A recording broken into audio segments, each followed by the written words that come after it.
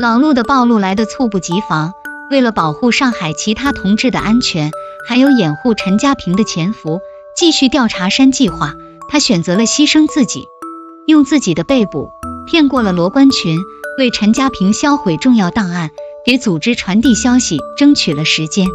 最后陈家平不负所托，完成了和老陆的约定，而老陆也在监狱中受尽折磨后咽下了最后一口气。老陆死得其所，然而他的计划其实只成功了一半，陈家平的潜伏其实已经彻底暴露。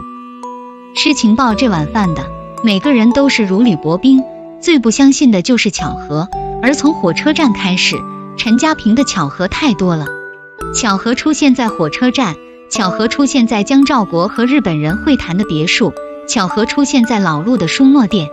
所以即便没有一点确实的证据，赵安也非常笃定陈家平就是梅花四。赵安如此，比他心思更加深沉的罗贯中难道就一点都不怀疑陈家平吗？老陆还在的时候，最担心的就是一旦陈家平不再被罗冠群信任，接触不到重要的情报，那么他就将失去潜伏的价值。然而有趣的是，老陆死后，罗冠群对陈家平一如既往，难道他真的一点不怀疑吗？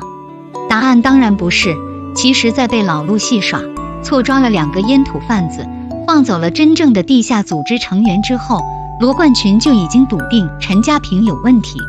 罗冠群把装了空包弹的手枪给陈家平，让他开枪射杀老陆，表面上是在试探，其实是在戏耍陈家平。如果他真的是想试探陈家平，那就应该装实弹，而不是空包弹。老陆已经问不出有价值的东西，罗冠群能做的就只剩下一直吊着他，让他痛苦的死去。把装空包弹的枪给陈家平，就是想看陈家平既想给老陆一个痛快，又下不了手的样子。他想看演技精湛的陈家平情绪失控。事实上是，即便陈家平极力控制自己，在经历了情绪过山车之后，还是有些失控了，而罗冠群全程在憋笑。陈家平和老陆戏弄了他，那他就要戏弄回去。罗冠群为什么不对陈家平下手？原因只有一个，他要对付赵安。赵安回来了，这是罗冠群早就意料之中的事情，因为赵安对木村健三还有价值。赵安如今一门心思盯着陈家平，而陈家平也在盯着赵安，让他们鹬蚌相争，自己才能坐收渔翁之利。所以当陈家平过来挑唆他，让他想办法对付赵安，他只回复了8个字：静观其变，不欲其乱。因为他知道陈家平比自己着急，自己什么都不用做，只需要等陈家平去做。罗冠群的算计很简单，首先赵安被自己当众羞辱之后，现在已经是条疯狗，逮谁就咬谁。这个时候把陈家平这块骨头丢过去，能引开注意力，减少自己压力的同时，也争取到做安排的空间。另外陈家平的能力他早就看在眼里，如果陈家平能够破坏赵安的任务，让木村健三对他彻底失望，那么他将稳坐太和商行一把手，到时候再找个机会处理掉陈家平，不用证据也不用解释，从此大吉大利。所有人都知道陈家平和罗冠群关系密切，是他带进太和商行的。如果陈家平真的是梅花四，那么对罗冠群必然有影响。这也是赵安一直盯着陈家平不放的原因之一。